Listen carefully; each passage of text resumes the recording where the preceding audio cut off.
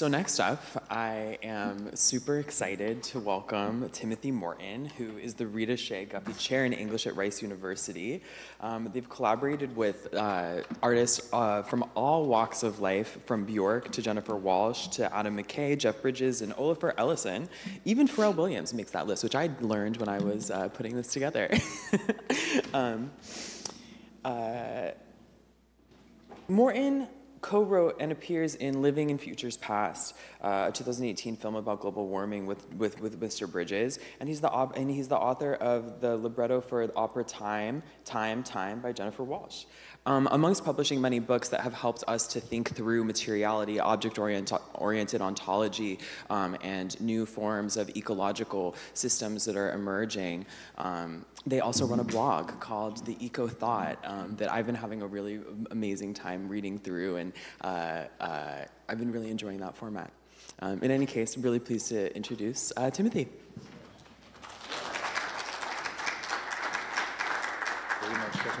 Very, very sweet introduction. I'm just going to lower the tone now. So sorry about that in advance. All I've got is a Sharpie and a sense of the ridiculous. You know, so thank you very much for laughing, by the way. It's very, very important for my ego that you keep on doing that. And this is so much worse than the selfie. Can we just, like, remove the selfie thing? Because, like, that was a magic thing that happened. And, you know, magic, talking of magic, it's like, maybe it's just like older science, you know? Like my wish list, one of my things on my wish list is like, we see history as like science, science, science, science, science, religion, science, science, science, science, science, science. But really, I just want to talk about being an idiot for a minute, you know, and I really am an idiot, and I'm slightly happy to be one sometimes, you know. So, but like, I didn't even know that distant early warning was a Marshall McLuhan thing. I thought it was a Rush thing, you know. I thought this is going to be like Geddy Lee and Alex Life. I'm so sorry, I'm lowering the tone, but I'm just like a Philistine philosophy guy.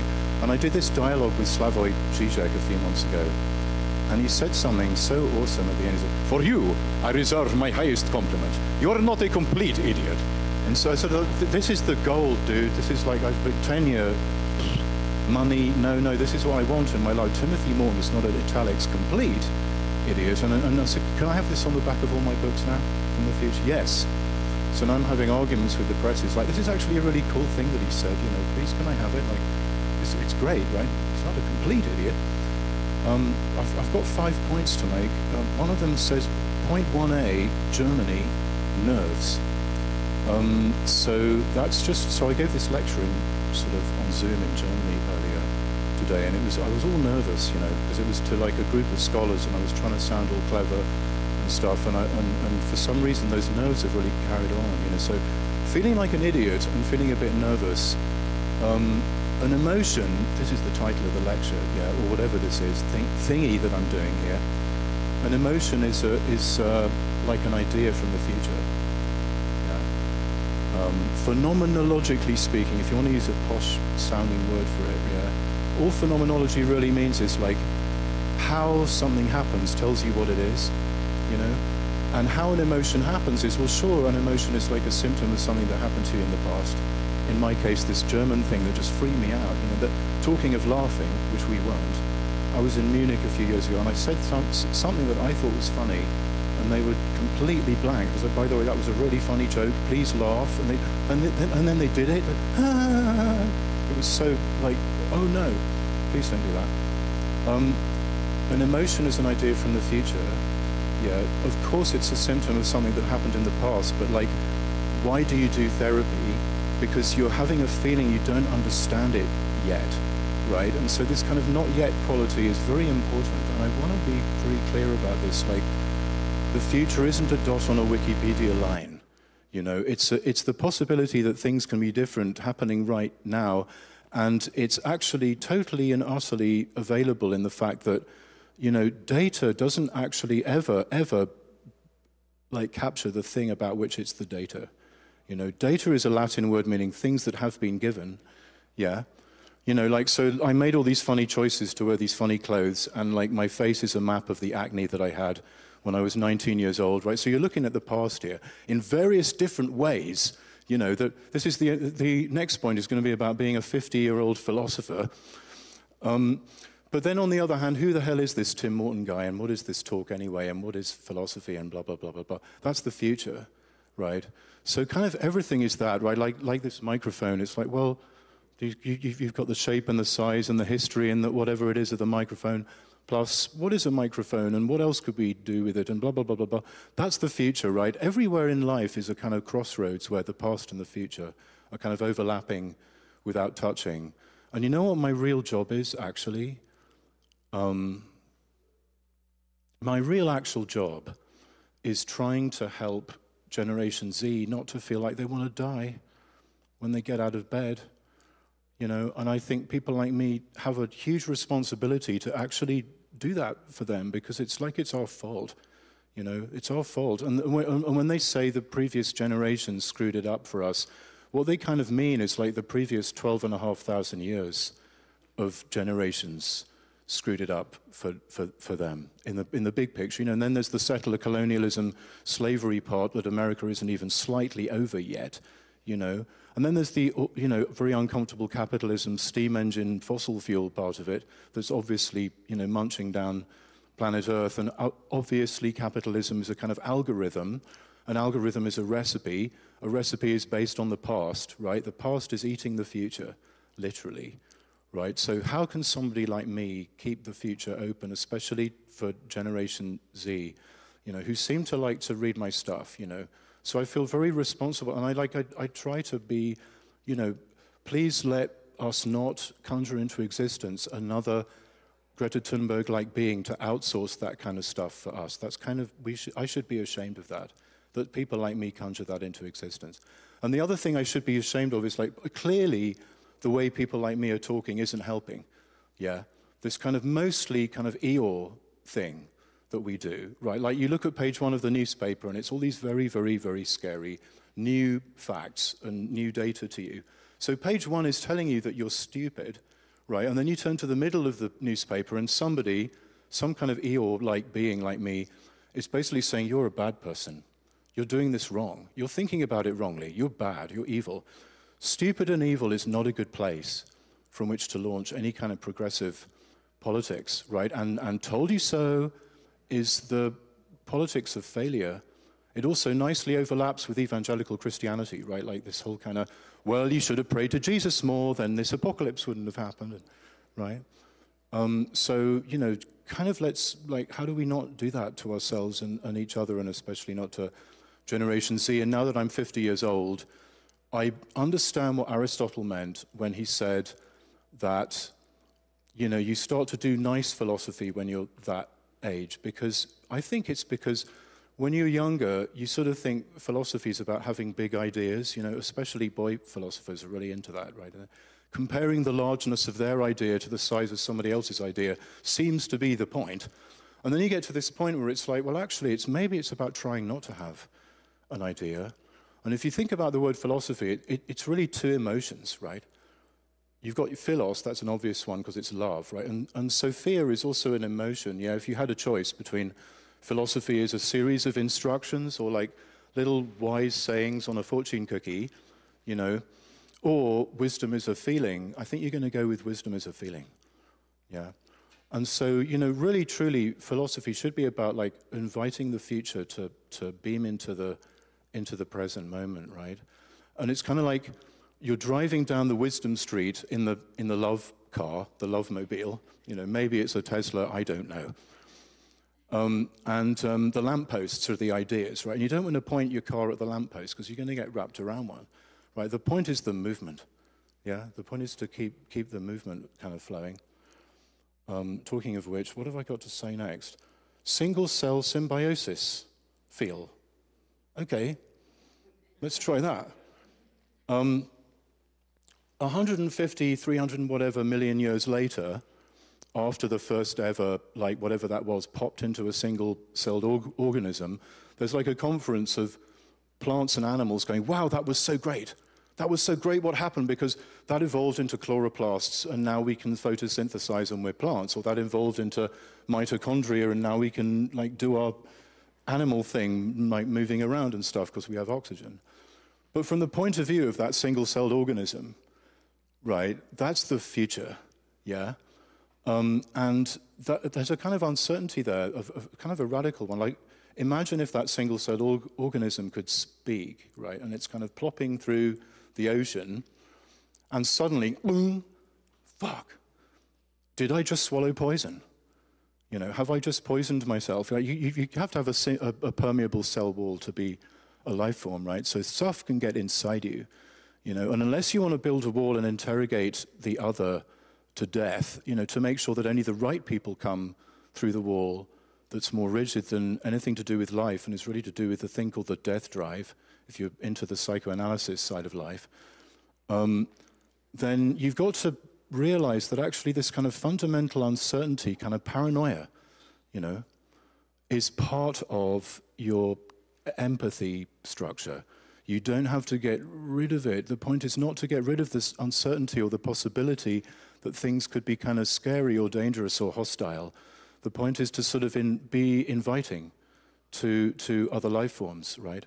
So fundamentally, symbiosis is a sort of based on a kind of uneasiness, you know? There's a symbiotic relationship between whatever that is in the uterus and the mother's body, right? And they're both trying to get rid of each other. In a way, a birth is an abortion that failed, right? Like quite rightly, at some point, the body goes, fuck it, I'm going to get rid of this organism that's like sucking the life out of me, you know? So I think, you know, on the whole, we've got everything that we need to invite the future, including all of the negative emotions, right? Because in a way, all the negative emotions are why you do therapy. You know, I remember the first time I went into therapy, maybe it was like 25 years ago, I paid 6 figures to have a normal, Oedipal dad, you know, and it's like everyone pays for their dad, really, so I guess I paid for that dad twice. And, you know, the first therapy session, I want to chop my dad into little bits, you know, I'm really angry with him. And the therapist was like, wow, what have you got against that? I was really leveled by that, like, oh, you know, because it's like how you are thinking something or how you're doing something kind of is what you're doing, you know? The how is the what, which is just basic science, yeah. But also, okay, so point 4 is, so logically, let's talk about Satan now. But maybe I should go to point 5, which is to do with STEM, you know? Humanities, you know, we do ourselves a disservice in the arts and the humanities by kind of pleading in a scientistic game space to be liked by the government and by ideology, you know.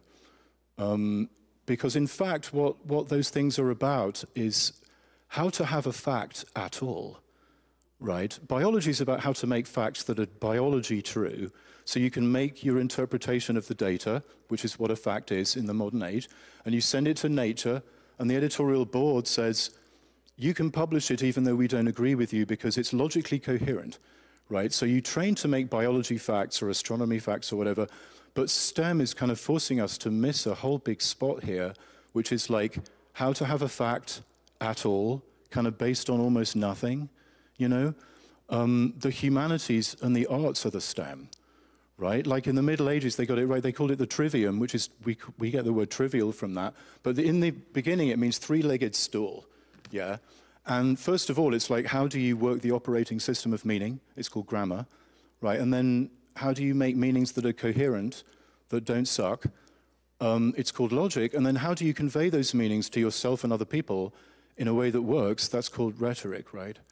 And then you do astronomy, or then you do theology, because it was considered a science in those days, or natural philosophy or whatever, right?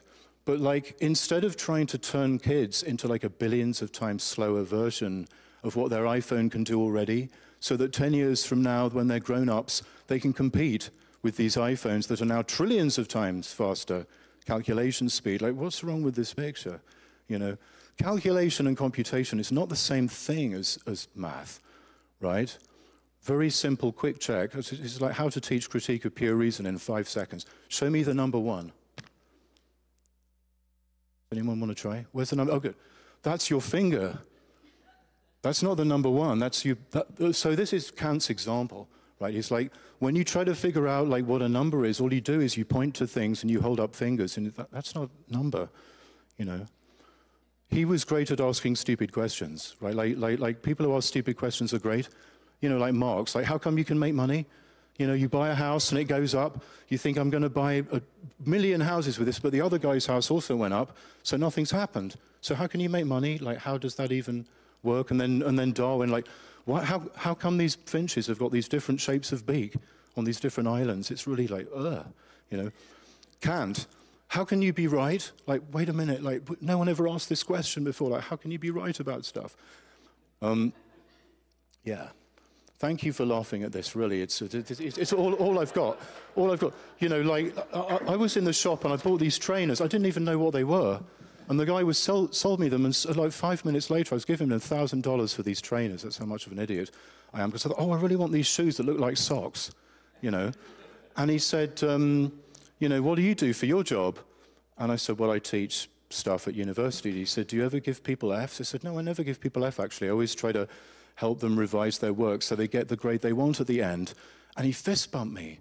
And I thought, wow, I'm nominating you for President of the United States. So let's just end this by talking about Satan for a minute, and then we can all have lunch. So, you know, God, if they exist, is some kind of master-like being. You know, you can never serve them correctly, which is why you have religion, yeah? Now imagine a servant who does exactly what you tell them to do, right? Exactly what you tell them to do, right? Like every story you've ever heard about Satan, right, or the magic fish, but also the biosphere. You know, the biosphere does exactly what you tell it to do, right? You wash your hands with antibacterial soap, you force the bacteria to evolve, you buy an avocado from Chile, you've just wasted a lot of fossil fuels, right?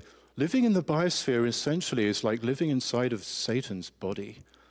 And doing things to do with ecology is like making it, and whenever I say Satan, people smile. This is the idea, right? You've got to talk about Satanism because it makes people smile. Thank you very much. Oh, question. I got so scared. Thanks so much, Tim. You know, something that struck me is obviously you are a teacher, you're a professor, and you know, you're teaching students, and you're talking about these ideas about facts and the truth and our feelings. So how do you navigate knowledge sharing and educating a new generation amidst this mess? Oh my gosh. Seriously, I pay a lot of attention to it, possibly so much that I can't quite articulate exactly what it is that I do. But for example, so, you know, my daughter, she's just turned 18, and she came in the kitchen a few months ago and she was crying, and she'd been looking at Reddit, you know, and she's like, Daddy, we live in hell, you know. And I was like, oh my God, parenting skills 101. Quick. And I said, okay, we do. So here's you're right. So first of all, you just get, yeah, that worked. But, you know, Oliver the cat also is in hell, right? And the trees outside are in hell. And so how do we take care of Oliver? Because Oliver's also in hell. And you could sort of see the tension kind of going down inside her, right? Like Generation Z feel paralyzed, you know, and people like me don't help because our idea of being clever is making you feel like paralyzed. Like, you have no idea how powerful ideology is. You have no idea how screwed everything is. Please give me $5,000 and a nice hotel, and by the way, my book's at the back, you're screwed. Like, why is that? Like, how did we argue ourselves into thinking that was like a left-wingy thing to do to people? Yeah, sure. Since we do art stuff here, for some reason. Art stuff? Yeah. I don't know, we were talking a second ago, you had this little cool book called All Art is Ecological, and I know you've written about art and magic and stuff for a long time, and so I just wanted to poke you on, like, why should we do, you know, like, is there any thoughts on, like, how this fits into the picture? It's super, super simple. Art actually is the future. Yeah, art is from the future, right? The future is the possibility that things can be different. Not the predictable future, which is just like building a thing out into the abyss, like Wile E. Coyote. Yeah, but the actual real futural future, you know, like, when is this sentence going to end? Balloon elephant, parenthesis, period, exclamation mark, ... right, that's basically how I teach deconstruction. Now you know. So art is the future, and I'm like the janitor of the future. Basically, that's what a philosopher is. Okay. See more? Do you have another one you want to? Is this a mic drop? All right. No. Yeah, that's it. I'm not. There you go. It's lunchtime.